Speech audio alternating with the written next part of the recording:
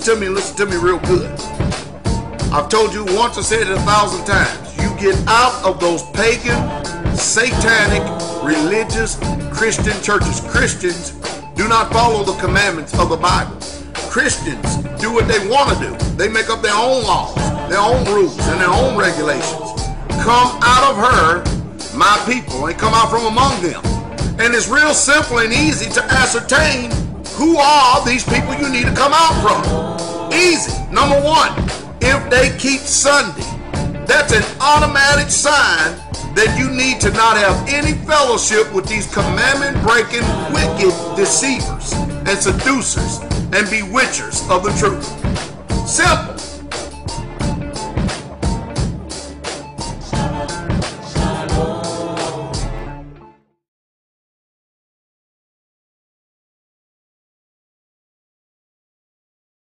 All right. Hallelujah. Glory to the King.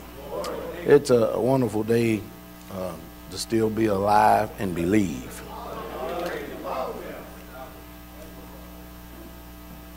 You know, we have a lot of understanding to come to nowadays in order to try to divest ourselves, our minds, from a lot of things that have been programmed into us. You understand?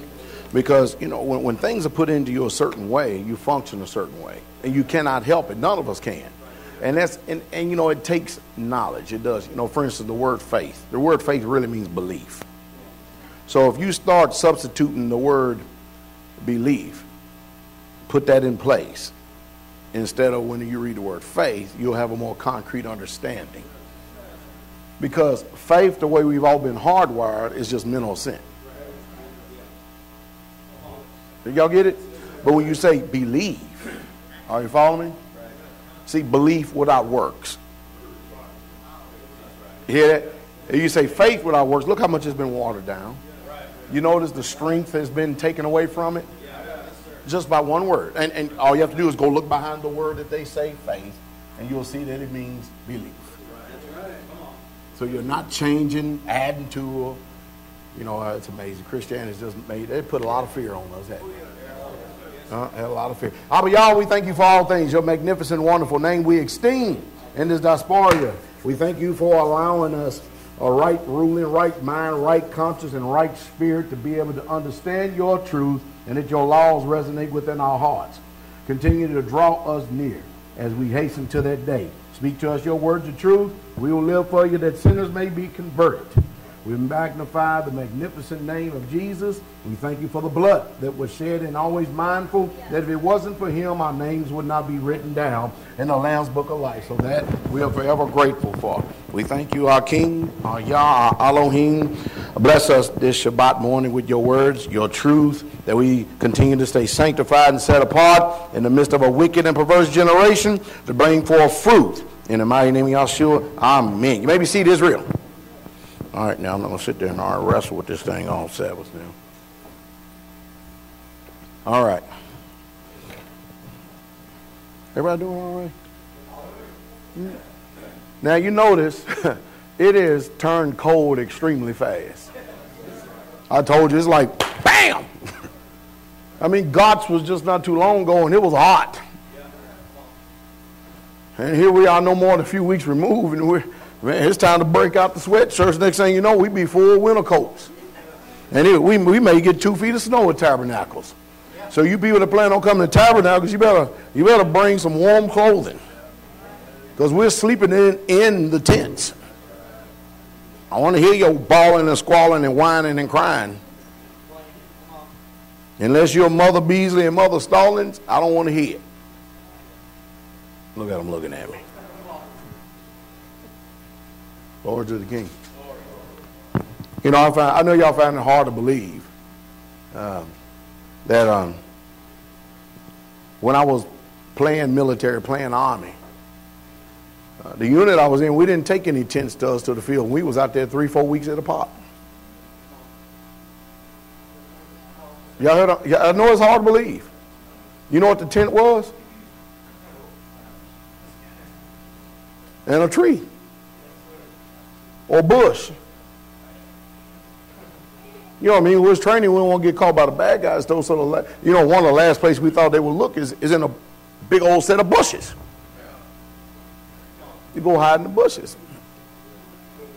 Now, believe it or not, the bushes are scarier than what they look. Usually there's not too much going on in the bushes. You would think that all kind of creatures and critters and everything else, wouldn't you? That's not so. I know I'm still here. But those mosquitoes, they don't care where you are, who you are. They will seek and search and find you out. And they got some big ones in Canada. They mosquitoes look like, they like dragonflies. I kid you not, man. One day we was over at Brother Stephen's sister window place, and they had a screen door up, right? And I went over and stood by the screen door, and you could see those mosquitoes trying to get in just to bite me. I mean, they came up quick. That for some reason they can smell whatever it is, I don't know what it is, but I need the opposite. I tried garlic until I couldn't take it no more. It still didn't work. All I did was come up with bad breath. You understand? Hallelujah. Let me submit a thought to our minds here this Shabbat morning. We greet each and every last one of you out there by way of video who are watching us on the live stream. We hope that you encourage and that you do not take the message personally, even though you need to take it personally. Is that good? We hope that there's no offense found in you, because if I say something that offends you, it's not me that you need to check out, it's you. Does that make any sense? You know, false knowledge and false wisdom insulates us and protects us from the truth and growth. Y'all getting this? Now, we understand according to our laws, the laws that have been given to us, handed down by Moshe, the custodian of the law, coming through the Navims or the prophets. And if I say things, I'm going to try to always speak words easy to understand. And I know that we have a lot of new people listening to us because my statistics, is that what it is, statistics? They tell me so, which is, we're glad to have you. But get ready for a change, get ready for war, and get ready to make a lot of enemies if you choose to walk in this truth and embrace the kingdom. Is that right? Set yourself and get your heart ready and prepare it for battle. Now, let's look at something according to the commandments, especially centered on the fourth commandment, the Shabbat, here just for a second, all right? When we think about the Shabbat, all right, we know that we have 6 days that we are to labor, and we're to do all our work. Is that right? Is that right? And we know that according to our commandments, that the 6th day was a day also of double portion. Is that right? It was a day of double portion, meaning that we couldn't go out on the 7th day and expect to receive the same manna that would fall from Shemayim as it did previously. That we had to gather up a double rate that day. All right? Also, it's a day of preparation, meaning we have to do, if we prepare right, we have to prepare a little bit more on that day than we do previous days in order to get ready for the Shabbat. So that we can rest, have our mind and our conscience clear-minded, so we can be in tune with the Father. Is that right? Be in tune with the Father and grow in grace and in knowledge. You know, people might think, why in the world we keep doing this thing week after week after week after week? Because it's a reminder. Because if we do not remind ourselves, if we do not do this thing right here, it won't be too long that it'll slip. And then if you slip, soon you will fall. Are you following me? So you think about where we at in time. Y'all was timing right now. Definitely we are in the 6th day. And being in the 6th day, our labors should be double. Because we're getting ready to go off into the kingdom, right? Isn't that right? That means no matter whatever we're doing on this earth, our passions, our labors, our intent, whatever we are ascribing for as far as the kingdom and stuff, you know, because whatever we find ourselves to be, when this thing is over with, that's the way we're set throughout all of eternity. Are you following me? So my advice to you is to make sure you get a double labor in while you're here on the 6th day, and don't let the flesh keep you from a nice place of position and notoriety in the kingdom. You understand? You run so that you finish the race. Are you following me? And the way you do that is making sure that you are trying to obtain unto holiness. Because without it, which no man is going to see Yahweh. And that's what's not preached much today is holiness. Matter of fact, it's one of the most ignored subject that it is, because holiness means you have to be obedient. Not only obedience, but you have to be set apart. You have to be, your mind, your will, your emotions, your intellect, what you personally pick and choose and cherry pick and all that. When you understand holiness, it's not predicated upon what you choose to accept or deny. It's who you are as a person. And since we have been through so many captivities, meaning slaveries, and we have lost the knowledge of ourselves, that's why we find ourselves acting like a bunch of banshees and hyenas and cheetahs and everything else, a bunch of wild beasts of the field. Are you following? Because we have lost the knowledge of self. And of course, this is all by design. You have to understand, the Hasatan controls the nations. And him controlling the nations, he has influenced the governments, the kingdoms of this world, and especially the religions of this world. His job is to make sure he confuses the matter and stuff to keep you from knowing who you are. Because once you discover who you are, everything changes. Everything changes. You see, when you're in Christianity, you say, oh, okay, good, I'm a Christian, all that stuff. It didn't bring too much power. But when you found out you were a child of the King and that you belong to a family, all of a sudden everything changed. Everything really changed. And that you have an inheritance coming. There's a respect that comes along with this walk right here. Now this, your family and them didn't do because they didn't inform you, because they were influenced by the same powers that be that we all have bitten of the fruit of the lies of.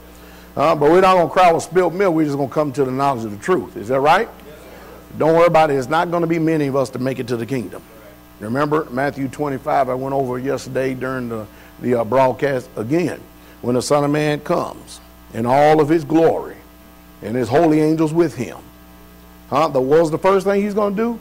He's going to separate the sheep from the goats. How is he going to do that? He's going to divide the people by their nation.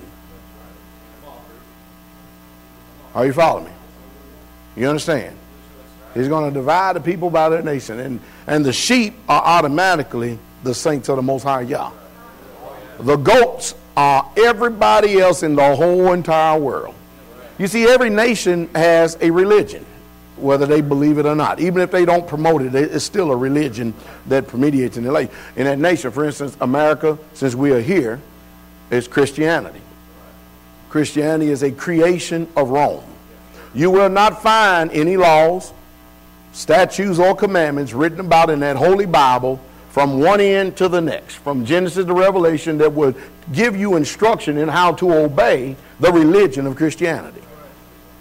Now, if you go into the commentaries, if you go into the writings of the popes, all right, and all these other people who claim Protestantism, and which is nothing but a rebellious child from the Catholic Church. All you Protestants who think you protesting, you're not protesting too good when you're obeying their laws. I don't obey their law. I'm not a Catholic. Do you keep Sunday? You're a good Catholic. Do you keep Easter? You're a good Catholic. Yeah, you do. Yes, you do. Do you keep all this stuff? Christmas, you are a very good Catholic. It makes no difference what you mentally say, in your mind, and what comes out of your mouth. It's about function and what you do. Y'all understand? So people are truly deceived. Now, don't worry about Messianics. You ain't too good either. You follow Judaism. And Judaism is a religion that was created by the Khazarians. And it went back a long, long time ago. But there's a lot of things that seem to have Hebraic roots to them. But there's nothing Hebraic with it about it at all. As a matter of fact, the Apostle Saul's instruction to a young man was, is you be careful of Jewish fables. Y'all hear that? And there's a lot of things that you think that is Hebrew that has nothing to do with Hebrew whatsoever at all.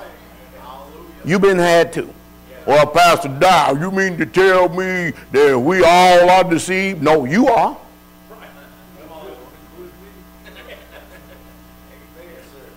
I'm not in that. You're not in that. Do you understand? But that's the reason why we have to study. He's not going to save nobody but Israel still. He's not going to save you being whoever you think you may want to be or whoever you think you are. You're going to have, no matter what nation you come from, if you're converted, you have to be an Israelite. When the gospel said, and Jesus, he come to save his people, that means family, from their sins. He doesn't give Gentiles a right to stay who they are. That's what repent and be converted is all about. That means repent, forsake your gods, your theologies, your ideologies. Yeah, amen. All of that. And then start walking in the way of the laws and statutes and commandments, obedience to the Father. And being converted is you leave your former customs, traditions. Did I say something wrong? And then you'll really truly show who you are. And don't be deceived by Christianity. Nobody out with it doing. That's their hallmark line there. You understand it, right? It won't be long before you day and everybody say, yeah, okay, we heard it for about that. It'll be long right there. Hallelujah. Israel. But we're going to learn something here, all right? We're going to do a little bit of reading here this morning, all right? Prophecy. We're going to show you something here, all right? The land of Yisrael. Now, you know we're getting ready to go off into the feast. Is that right? Huh? Because this is a joyous time for us. Joyous time for us. Right now, you know, the Gentiles, they're in that dead season. But they getting ready to come alive as soon as the Feast of Tabernacles over with. They going to come alive. Right on the heels of that is their Halloween. They're going to be dressing up like ghosts, jokers, goose, and goblins and everything else, and trick-or-treating and smelling feet and everything else. They're going to get busy. They're going to get busy. They're going to get busy being a bunch of pack of hyenas. And then they're going to celebrate a lie, a make-believe guy that they got the whole world believing. They pulled off something, ain't they? They have really pulled it off when you come to look at it. Hallelujah. The land of Israel. Let's look at the prophecy here for a second, all right? Over in Bereshit 15:18, it says, and the same day Yahweh made a covenant with Abram, saying, unto thy seed. Now, Abram is one man, right? Unto thy seed have I given this land. You know? Now, look at geographical locations. Are you following me? Geographical location. All right? From the river of Egypt. That means the Nile. The Nile is the great river in Mizraim. Unto the great river, the river of Euphrates. That is a gigantic landmass. All right? Let's go to another scripture over here to see what the Torah has to say. Every place whereupon the soles of thy feet shall tread shall be yours. From the wilderness of Lebanon, from the river Euphrates, even unto the uttermost sea shall your coast be. That's a big coastline. That's an extraordinary coast. That coastline is bigger than New Jersey. Now, today, modern day Khazaria. And don't think that I'm misspeaking. I'm telling the truth. You're just not familiar with it. All right, modern day Khazaria, that is commonly called Israel, right here, this is about the size of New Jersey. Right there. That's what they say, the powers that be, who tries to influence our mind, is the land that is promised to Israel. So now you have the Palestinians and the Khazarians or the Ashkenazis blowing the hell out of each other, or let's just say the Ashkenazis are blowing the hell out of the Palestinians. You can't use F-15s. You can use F-15s, but there's no way you're going to throw rocks at an F-15 and win that battle in war. So it's definitely disproportionate, if you understand what I mean. And most of you don't know the history, that there was this king by the name of King Bogan that came up here, over here, well, or kind of like over here in this region. Let me go right here.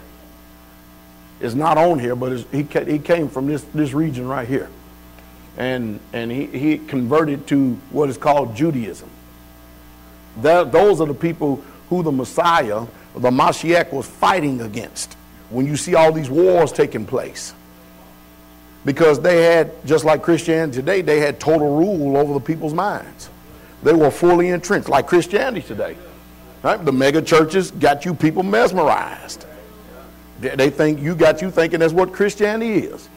And this known religion of that day had so much influence on the people that even in the writings it says this.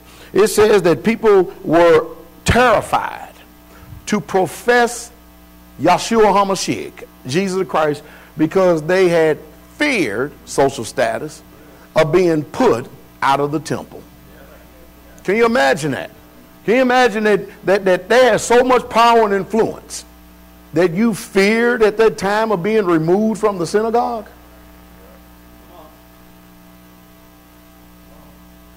So every time the Messiah went into the synagogue, you would think that they would have a good old revival, a wonderful time, wouldn't you?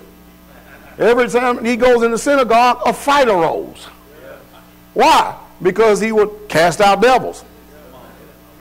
He would tell them what the law and Moses said. And they couldn't dispute with him. And of course, you know, Jesus was kind of a little unorthodox. He didn't kind of do it the way that people do it in that day. So you know what he did, right? He said, I'll just make the wilderness my temple. And he'd go out into the wilderness, and can you imagine 5,000 people? He good shepherd too. Not only did they sit out there one day, they were out there a few days. Listen to him. And he was so sensitive towards their needs that he would feed them. Mind you, he didn't go out there with a Walmart truck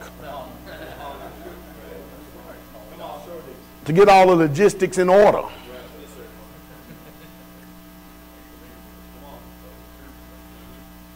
He actually took the provisions that the people had, which wasn't too much. He gave it to his disciples and said, now go feed the people. Can you imagine what you're thinking? But since you already know who he was, you know, you didn't say nothing because you kept it inside, but even at that, he knew what you were thinking. Because you would read again in the writings how that he knew the thoughts of all men. Huh? And they couldn't believe that you could turn around and take a basket of loaves and some fishes and feed 5,000 people. And then he was so meticulous. He did not believe in the spirit of being wasteful. His instruction was, even after all his preaching and teaching, gather up the fragments. Why? So we can eat it another day. Unlike America, throw it away. Total different attitude, isn't it? Total different attitude, isn't it? Now, y'all remember when we went into Mizraim, we went in a freed people. We're already free. You understand? So we look back and look at the history of that to understand how we ended up in the captivity. But if you want to understand how to behave and how you should conduct and carry yourself in captivity, you need to pay more attention to the book of Daniel, which also is a book that you can go and put a slash mark and adjacent to and all that good stuff to the book of Revelations. And it will teach you how to behave. Because from Daniel, that book was written coming from captivity, meaning we were in it. You understand? So you need to understand your mindset and know who you are. And then you listen to the words of Jesus when the Romans was entrenched and stuff, so you don't get turned over to the sheriff, and the sheriff the judge turn you over to the sheriff turn you over to the guy that's going to lock you up in all your righteous, full, religious indignation. This world don't care nothing about your truth and what you embrace. You need to know when it's time to fight and when it's time to shut up. Hallelujah. Glory to the King. So we have a lot that we need to come to, Israel. So here we are. So this is the land right now that the whole world, the powers that be today, was just having to be Rome. You said, well, Rome is ancient. No, it ain't. Rome is revived. Rome has been here for quite some time. But this is the landmass that they say that Yahweh gave his people Israel. Just this little piece of land, no big as New Jersey. But we just got finished reading the scripture that says, now look, here is the great river in Mizraim, which is called the Nile. See, this is the Nile. All right? And then up here is the river Euphrates. So here's the landmass of Israel. Y'all see that? That's the land. that he gave to Abraham and his seed. Now y'all getting it? Now I'm going to say something that's going to pee a lot of people off, all right? All right? But you need to understand where I come from. I'm not, even though I make mention at times of these Ashkenazi, Khazarian, so-called, well, they are Jews, making war with the Palestinians, that's really none of my business. I hope they blow the hell out of each other. Because they're not our people. I'm sorry, I don't feel bad for you Arabs at all. You deserve exactly what you get for selling us into slavery. People like, oh boy, that Pastor Dowell, he go again now. Everybody, you ain't getting, nobody getting away with nothing. That's right. Period. He using the same people who whooped our butt, now they whooping yours. Uh-oh. I only care about y'all's people. Now, if you are a Palestinian and now you are a real true Israelite, not like these Israelis over here, you can be my brother. But other than that, y'all people are other nations beating up on each other, and that's none of my business. Does that make any sense? So before y'all get all sacrilegious on me and go crazy and stuff, just understand where I'm coming from. Did I say it was just and right? No, didn't. None of my business, but I'm interested in my people. Hallelujah. I don't care nothing about the whole world. Oh, hallelujah. Are y'all getting this? It's good that we use these visuals so we can understand. So remember, the Nile River, or the great river that was in Mizraim, that was promised to Abraham here, and then the great river Euphrates here. So all this was promised to Abraham and his seed. That's a little bit bigger than this, isn't it? Hallelujah. Now, here we are, Israel again. You know, the blue is actually what they really own. Modern day Israel. All right. This is the time, this is what they owned in 1947 that is outlined in the blue. See, what happened is that Great Britain and the United States, they're putting the UN. It's really the League of Nations. All right. What they did was here it is. UN General Assembly votes to partition British mandate. Now, I wonder if they consulted with the Palestinians if that was all right to do. I guarantee you the Palestinians didn't even have a seat at the table. Excuse me for a second. This thing is... Pastor Dowell, we know this. We done been over this before. We going over it again. Because you forget everything. Yeah, you do. All right. The Palestinian by British mandate, the Palestine into a Jewish Arab sector soon after adoption of the resolution on 29th of November 1947, fighting breaks out and civil war spreads. Why? Because you're getting ready to move a bunch of people in this land that don't belong there, and of course they're taking it over by conquest. What they're doing is they're trying to tell you that it was a real estate transaction, but you know how deceitful certain people are. Are you following me? And so these people are fighting. So by the time we get to 48, 49, look how much they have grown. Just within 1 year. All right? By the time we get to 1967, what is called that wicked-ass 6-day war that they try to associate with Bible prophecy. Right. They do this with you dumb people who don't know nothing. Right. All right? Israel in a preemptive strike against Arab states capturing Gaza and Sinai Peninsula from Egypt, and the West Bank from Georgia, and the Golden Heights in Syria, and the Arab Eastern Jerusalem. So now look how much they own. You see that? Now look at this. You notice that the West Bank is really shrinking now as far as who's in control. Here we are, 2005 up to this present day. Israel withdraws unilaterally from Gaza as part of the West Bank, but further withdraws from Arab land tied to the implication of an Annapolis peace plan provided for the two-state solution. Now the bottom line is that neither one of them want each other in that land. But the reason why Israel, and the only reason why Israel is ruling and dominating and oppressing this people that's in this land, is because they are backed by the United States of America and their power and their wealth and their military might. Israel, just for being in that land, gets over $11 billion a year. and I'm probably on the conservative side, from the United States of America, and they're armed by the United States of America to oppress the indigenous people of this land. That's the stuff you're not going to see on CNN, TBN, CBN, Christian Broadcasting Network, or APAC. But that's the truth. Today, that's why I want to get to this. You can see how much they have actually gathered, and yet because they haven't come to an agreement with the United Nations, is that this is how much, the green part is how much that the Palestinians are left controlling. The red is all the places that they have actually done took over even more so. And all that is based on the backing of Britain and the United States.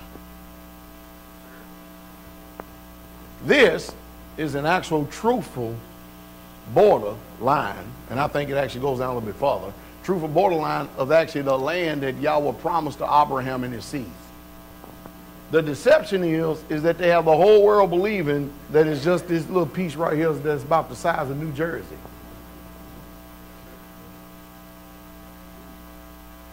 Are you following me? I don't know, I guess, but if I was the Palestinians, I'd try to get me some allies, and I'd just take up all this area right here, and then come back in power and might. People have been warned ever since the beginning of the time. All right? Jeremiah says in Jeremiah 30, verse 2, thus speaketh Yahweh Elohim of Israel, saying, write thee all the words that I have spoken unto thee in a book. You hear that? The Messiah, the King of the universe told his prophet, I want you to write this down in a book. Why? Because when he's gone, his words will still be left behind. For lo, the days come, saith Yahweh, that I will bring again. He will bring what? He's going to bring what? Again. The captivity of my people, Christianity. Israel. Roman Catholicism. Israel. The Baptist, the Methodist, Apostolic, the Pentecostals, the Eastern Orthodox, the Episcopalian, the Greek Orthodox. Israel. Pastor Dowell, can't you read? No. I can comprehend. I messed some of y'all up on that one, didn't I? That's why I take it slow. Yahweh said again, he's going to bring the captivity of my people Israel and Judah, saith Yahweh, and I will cause them to return to the land that I gave to their fathers, and they shall possess it. The problem is how we get there. Most people think that we're going to go up to Russia and we're going to buy a bunch of plane tickets to the rest of the Ashkenazi and the Khazarians that are scattered up there and bring them in the land of Israel, and we call that Bible prophecy being fulfilled. Most of you are totally oblivious to what I'm saying and don't even have a clue. But I guarantee you could tell me all the strategic points to a Twix bar.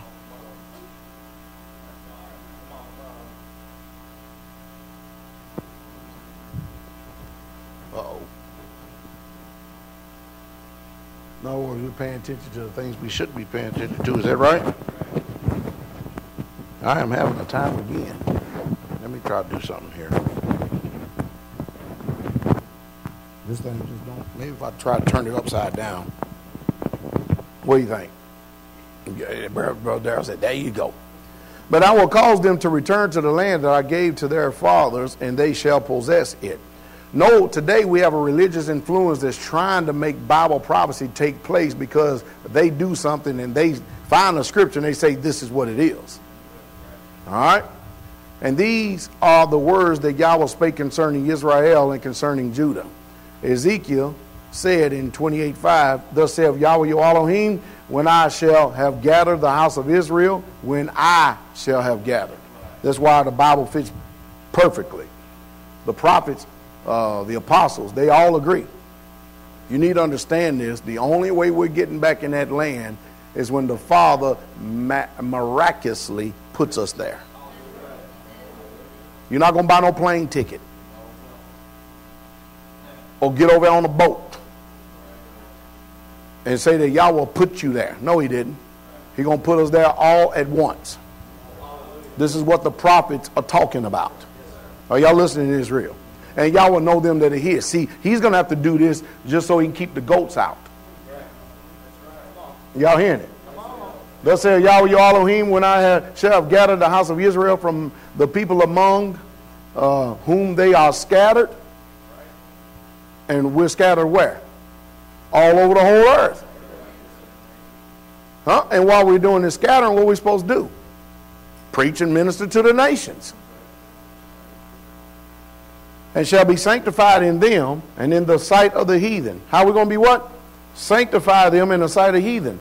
That means we're going to be set apart for our own selves, and the sight of the heathen are going to know us. Now, the heathen are going to constantly, continually keep speaking disparaging comments towards us. They're going to constantly insult us because we're not like them. Are you following me? They know that we don't do like they do. Are you following me? And that's how we're going to be sanctified. Also, we're going to be tried in the fire of affliction. Just like silver. We ain't getting past it. Are you following me? That's why it says the trying of your belief. I know it says faith, but the trying of your belief. Because when you believe like everybody else believes, you ain't tried. When you believe, when you say, well, I have faith, they believe you have faith in the same God that they serve. But your belief is what separates you, because your belief is where your footprint is. Your belief shows who you are and what you believe by what you do and not by what you say. And the heathen that are round about you will know that you are set apart. Now to them, they'll call you a fanatic, a crackpot, a kook, you're crazy, you're out of touch, and all the cult and everything else. But they know that you're different.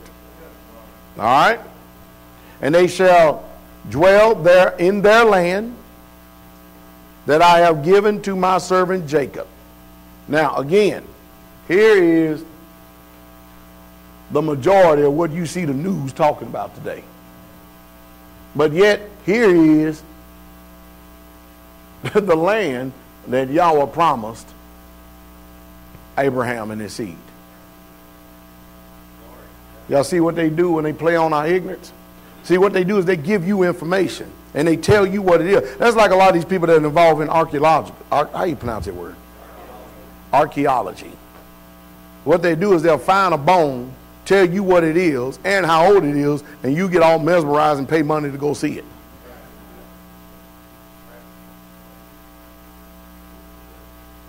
Yeah. And because they've been telling their lie for so long, you fall in the same old cattleman mentality like everybody else. You believe it.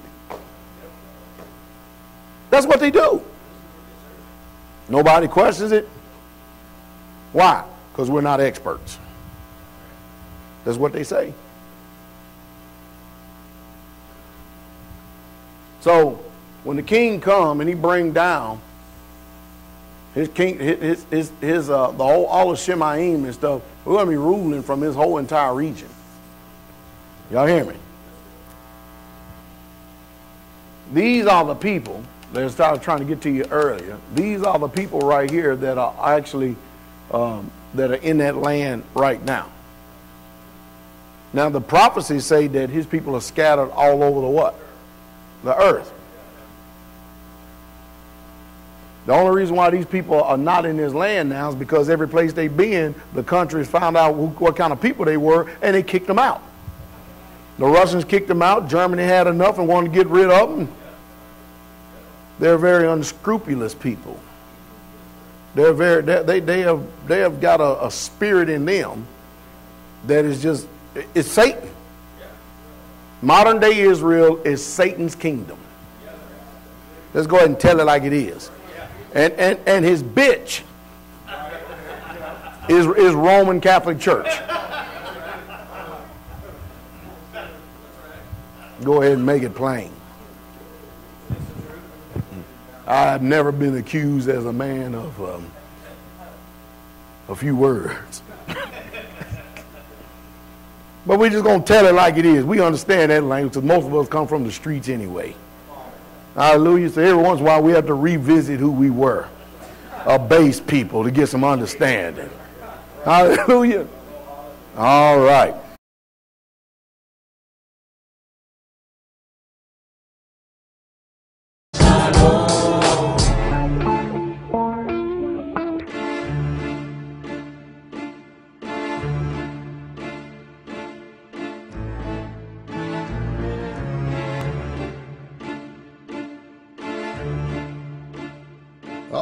Look at him looking.